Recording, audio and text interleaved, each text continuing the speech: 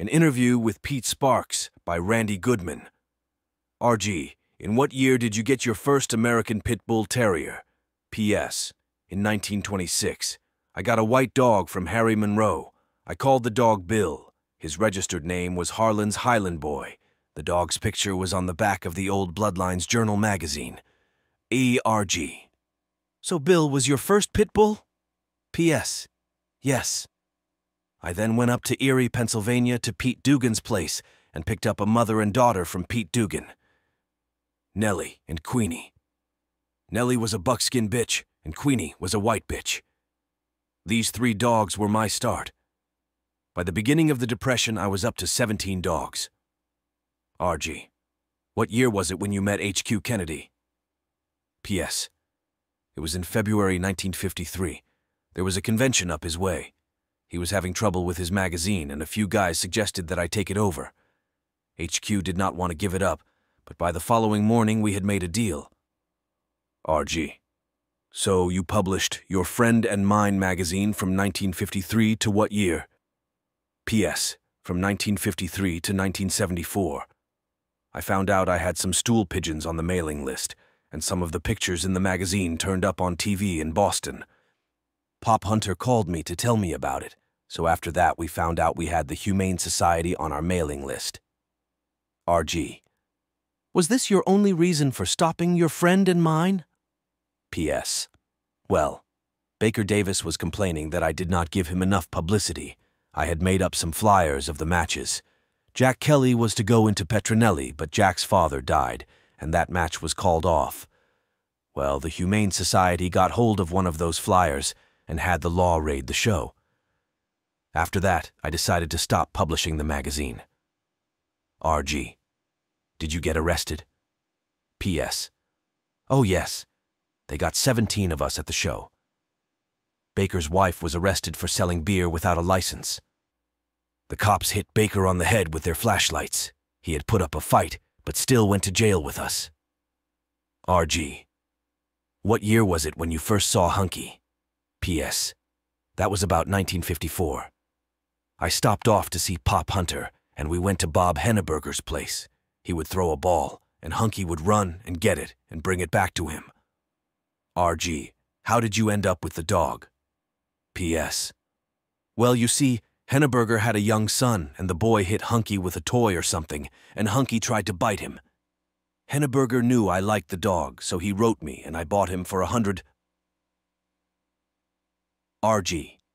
Did you ever roll Hunky before he was matched? PS. Oh yes, we rolled him with some guy in Washington Heights, a bad shoulder dog. When I was in Somerville, South Carolina, Bob O'Neill and Bob Hemphill tried to match into me, but I was already matched in Cuba, through Bebo Goenaga. RG. Was that Hunky's only match? PS. Yes. The match in Cuba was in 1956, 2 hours and 17 minutes without a turn.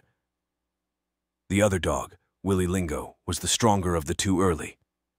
Bebo would come over to me and ask, "What do you think? What do you think?" I told him that when Hunky was down, he was resting. When Willie Lingo was down, he was dying.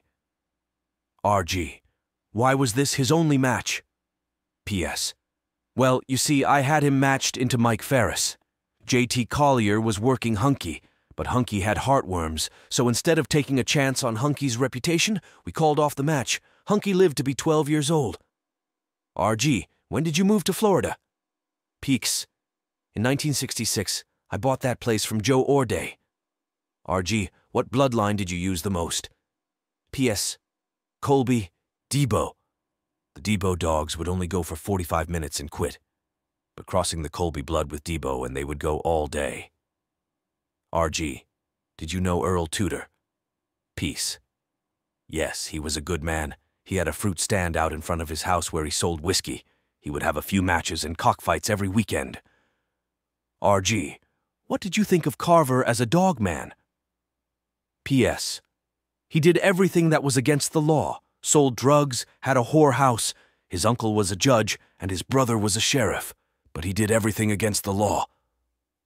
RG. What about the way he registered his dogs? P.S. Peggy Harper would give Carver one of her staffs. If it would fight, he would breed them and put whatever papers on the dog he wanted.